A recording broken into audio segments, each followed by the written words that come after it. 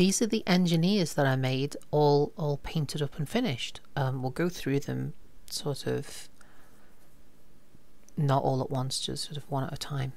I've never seen the film Silent Running. I've seen a little bit of it. So these little fellas I painted up like Huey, Dewey and Louie from the film Silent Running with Bruce Dern. Again, I haven't seen the film, I've only seen a little bit of it. And then my mum turned it over because she had control of the TV remote. This would go on back like 20 years. But they're made of parts. You'll have seen, or you may have seen in an earlier video where I just made them out of parts. They're pretty much searchlights and just leftover Necron parts and leftover Imperial vehicle parts. They're little robots, and they I'm so sorry, my voice is really weird today. They are driven about by this fella, and we know that because he's got like a computer in the front of his car with his little gas tanks and tools for fixing the robots and a backpack for his lunch. So this is made out of those. Right, hang on. I'll get a pointy thing and I'll point. I don't have a patented plastic pokey hand, but I do have a pencil. Okay, so there we go. That bit there, that is off a Mantic thing, and I don't remember which. It's the GCPS and Enforcer Strider thing, which is like their version of somewhere between a Dreadnought and a Sentinel. And they've got these like little pierced metal shield pad things. So that's that. The rest of it's just made of bases or door parts or, you know, lamps off tanks. And this is two gun carriages that were bisected and then glued together. And they were given a base as support, but I didn't trim the base. I left it as a step so that the guy can get on. So there he is. He's sort of the robotics engineer, driving around with his stogie and controlling Huey, Dewey and Louie. Or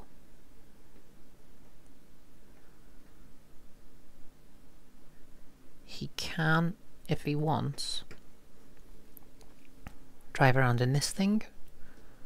It's a bit faster. More of a skimmer type vehicle, again with a little computer for controlling them and a radio for talking to them, and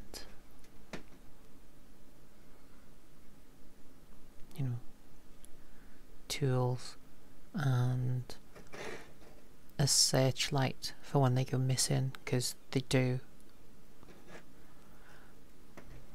So that's the skimmer. And then there's the seismic and explosives and geological engineer, which is this guy. He's got the seismic charges and a faster car because, you know, you want to get away from a deployed seismic charge. No stogie for this guy because he's on a car full of explosives.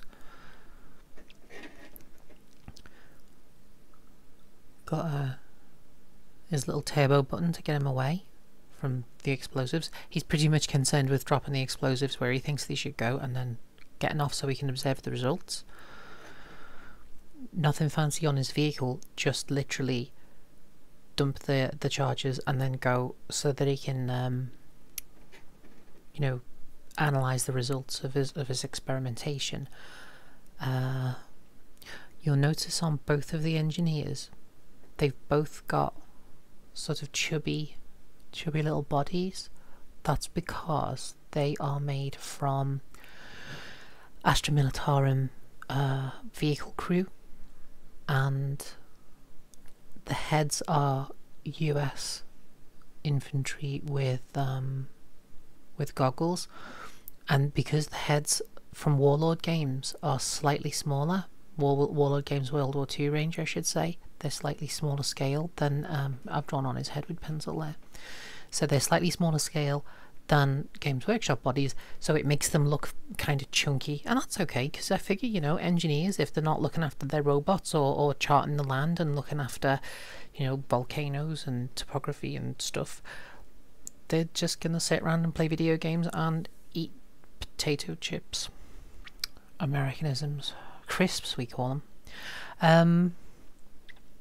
So what else? Oh yeah, so when he's not going around dropping his seismic charges and making a load of noise, he is flying around in this, which can either skim along, but it's not a skimmer like that one, so they're just landing skids really. It's mainly for taking off and flying around. It's like a vertical takeoff and landing vehicle that he uses for scouting new places to study or to you know, to consider for study. So those are the engineers that I made out of parts, and that's enough hobby for the minute. I'm not going to be doing any hobby for a while, so I figured I'd get these fellas painted up and then make this video. So that was it.